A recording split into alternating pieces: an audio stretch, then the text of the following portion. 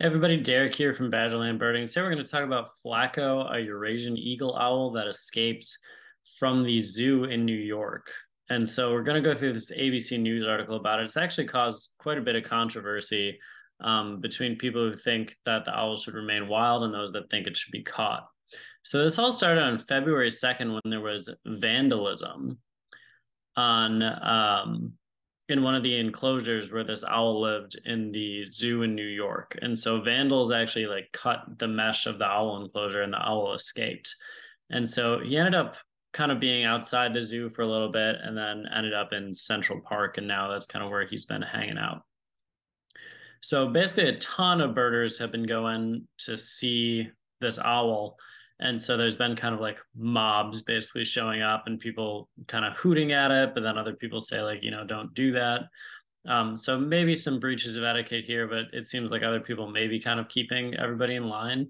But when you have big groups like that and photographers, things kind of can get out of hand too. So what happened was the owl escaped, was then being seen in Central Park, and they tried to recover it by putting out like baited traps, but he evaded capture. And they were thinking that because he's a zoo animal that he's not going to be able to eat or really take care of himself in the wild. He's been in the zoo since 2010, but he's actually been seen eating the New York City rats and stuff. So like he'll cough up pellets and there'll be like rat bones in it.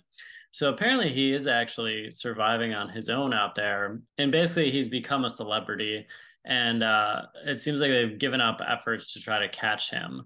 And so a lot of people have been kind of praising this, like, yeah, he got freedom. Other people like he's a zoo animal, he's not going to be able to survive, or something tragic could happen. So this is like, some images of the crowds here. And a birder said, I don't think it'd be very easy to see him, that there would be a big, giant crowd of people all around here. And there is, because it's such a big deal or such a unique sighting. So people visited and expressed their kind of conflicted feelings of him kind of being harassed, and birds will harass him and stuff like that. But at the end of the article, here's some images of him,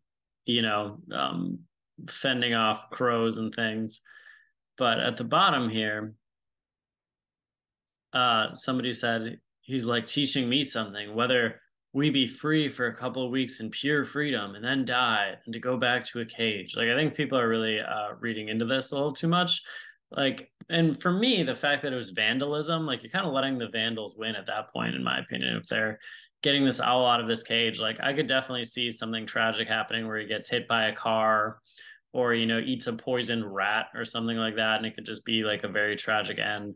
Whether it's worth the zoo's resources to go and try and recatch him is, up for debate. It seems like the zoo is kind of more just concerned about his well-being, which is good. They're kind of like, well, if he can feed and eat on his own, maybe it'd be less stressful than trying to catch him, because he could also get injured when they're trying to catch him. So it's hard to say, but if anyone's in New York, you can go see a Eurasian eagle-owl, but, it's obviously a zoo bird. So it's not like it's a vagrant or something you can count on your list. But sometimes people don't seem to care about where the bird comes from. They just want to see a cool bird. But it's sad that kind of like the vandals, it feels like the vandals won kind of this, now, because they wanted to release the owl and now that's how it's going to stay. Interesting that it's there. Sad that people are kind of mobbing it. And just trying to like photograph it, and they're hooting at it and stuff. But it's a really interesting story. What do you guys think? Do you think they should try to catch Flaco, or do you think they should just let him be free out in the wild? I mean, honestly, for a bird, I feel like living in a zoo is definitely not bad. You're not going to be eaten by predators. I don't think owls think of it like, man, I wish I was out in freedom and outside of this zoo. I think they're just like food, water, eating, sleeping, mating. And it's not like he's going to find a mate naturally out in Central Park anyways. So I'd love to hear your thoughts on this. And thanks so much for watching. We'll see you next time on Badgerland Birding.